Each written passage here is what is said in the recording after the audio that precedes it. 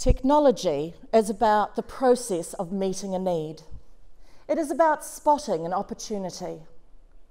There are two ways of teaching technology in New Zealand schools, and one of them is called Hangarau.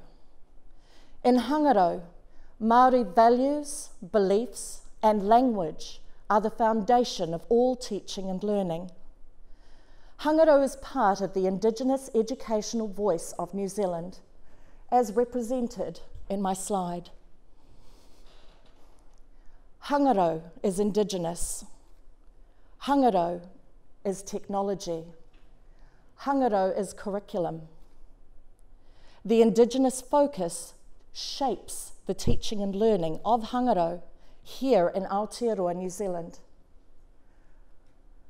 Hangarau has set a world precedent, but there's not much written about this world precedent in the literature.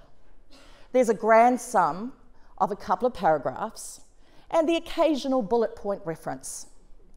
So this research, or Rangahau, is aiming to start to change the situation.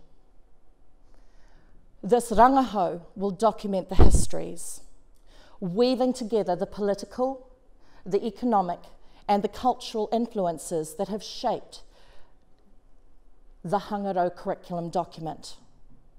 By talking to people who have been involved in the development of the document and sharing the stories of their hard work, their commitment, and their dedication.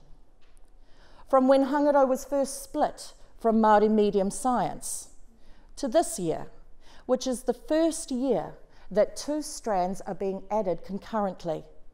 The Māori team and the English team working together to develop their respective documents. Hangarau and technology.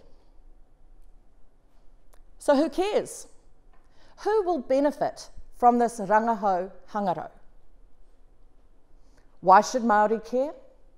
And why should non-Māori care? Hangarau represents a huge achievement, and it needs to be celebrated.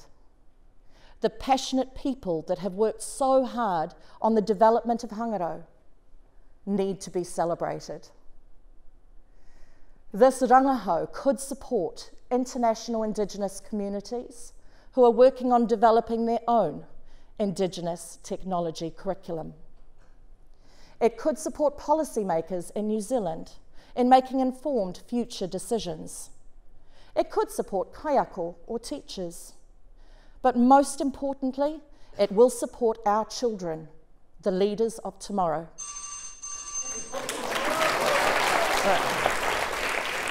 Thank you.